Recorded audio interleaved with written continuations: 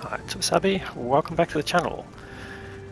Got a battle on the Corellia map, and we've got Pyro from 1AR clan in the A Phase 1. He's platooned with Gatekeeper as well from 1AR, who's in the E75.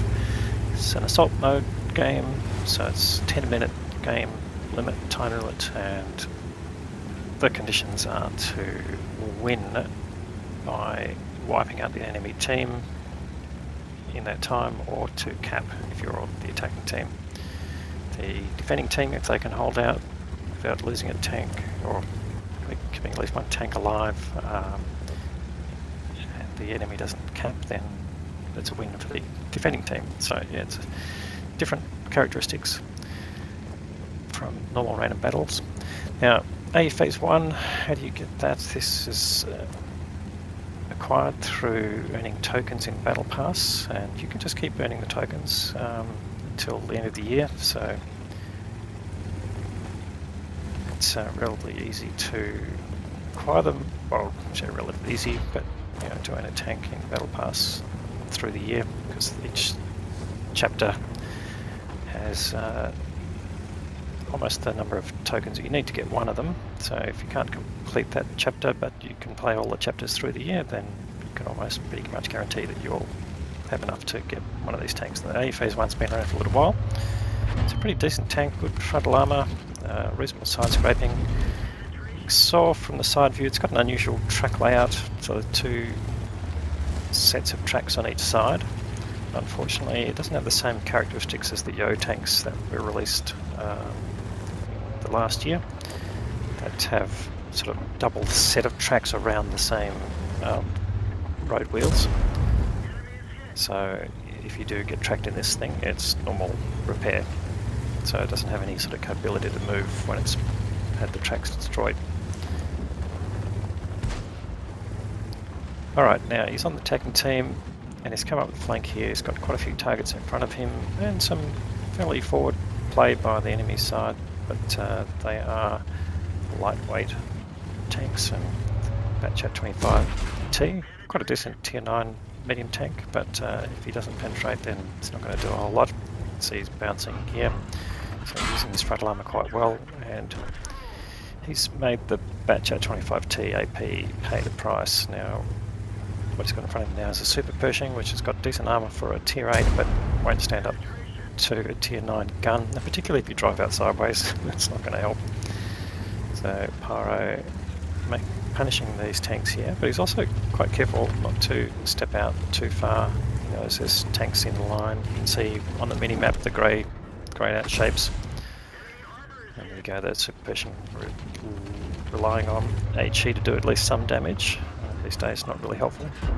Now, oh, there you go, look, blind firing that bush, good idea, but he was just to the right of that SU-130 PM, and will he get out of the way? No, he won't. But unfortunately, he couldn't switch to HE at the time, but that would have been worthwhile, firing one at the SU.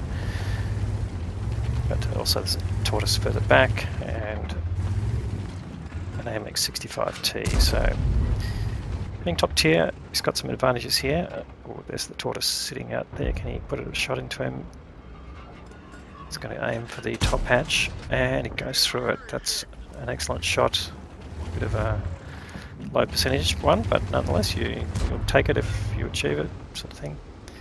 And there's a Martian down there as well. So it's got pretty good defense here from the enemy. They are laid out in different areas, but of course they're being lit. So sitting in the back here with a decent gun, you can start taking hit points out of them.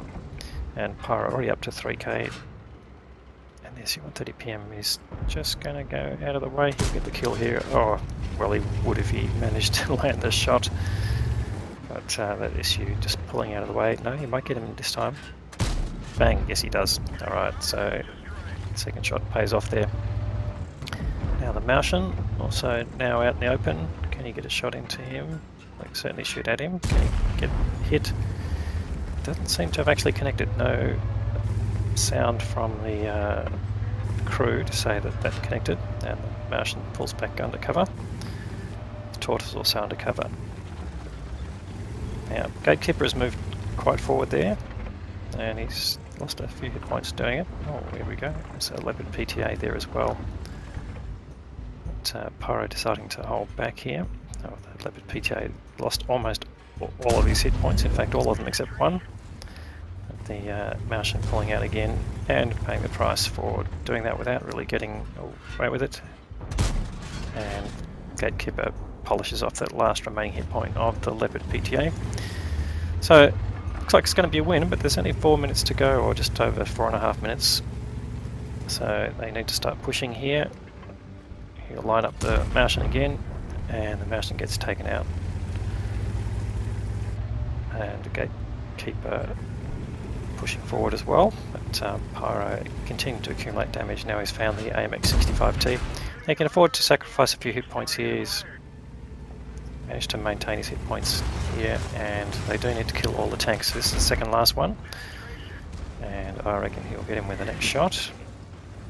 And Artie takes a chunk at him, but he's still got 41 left, so they're trying to get on top of him, but finally manages to destroy him. It looked like a ram kill there. So 5k there to Pyro. He gives Gatekeeper a little tap there, and in fact the Artie goes down, and that is the end of the game. So let's go look at the results. Alright, it's actually picked up a little bit more damage than we saw. 5.7k of damage and 2 kills. Block 1600 and another 1.4k of assisted damage there. So 7 plus combined damage. It's a very nice result there.